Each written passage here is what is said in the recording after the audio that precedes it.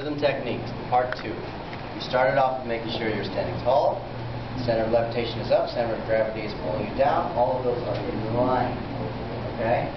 And we also talked about the rules for the legs.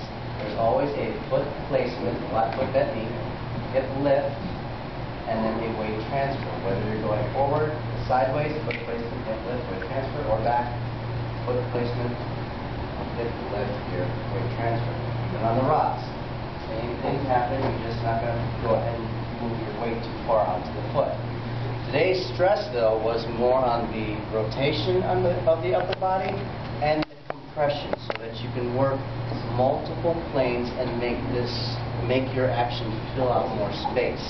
And the rule was this: the foot that's moving, regardless of the direction of the foot, that side will start forward. So if I take my left foot forward, my left side's going to move forward.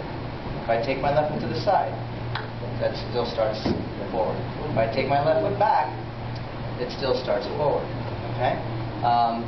The next part of that, from rotation, there's compression of the sides. If I go from the back side, you see that if I lift my right hip, I can compress my shoulder blade into that lifted hip.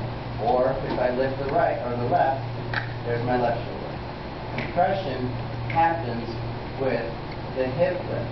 So what we did in the two different drills, we talked about, here's your foot placement, let's rotate that side forward, and then as we change the weight, it squares up. Here's the foot placement, bring that side forward, it squares up. If we add the compression, we did the foot placement, we did the hip lift, but we showed how you compress into the hip. Square up. Foot placement, here's the hip lift, we can just square into that hip, square up. We do it all together, you have placement with the rotation, hip lift with the compression, weight transfer with the neutral. Foot placement with rotation, hip lift with compression, weight transfer neutralizes the hips and shoulders. Foot and through, foot rotation, hip lift, compression, square up. We talked about opposition of the arms so that we don't rotate too far. Say if I take my right foot forward, I don't want to do this number. Because if I had a partner in front of me, I'm going to knock them off balance. I got to make sure that my elbow almost stays out and back so that it resists me from turning too far.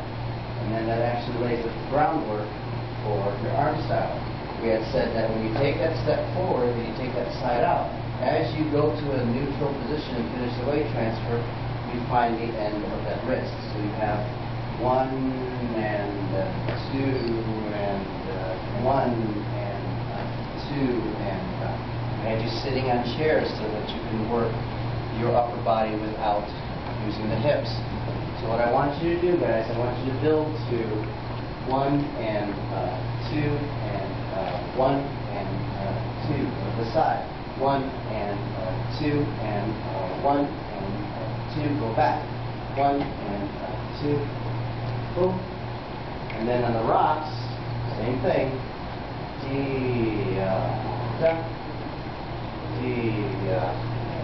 Side, left,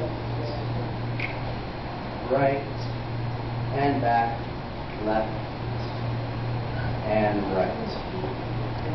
Work that, and then we got to work on connection next time. Thank you, everybody.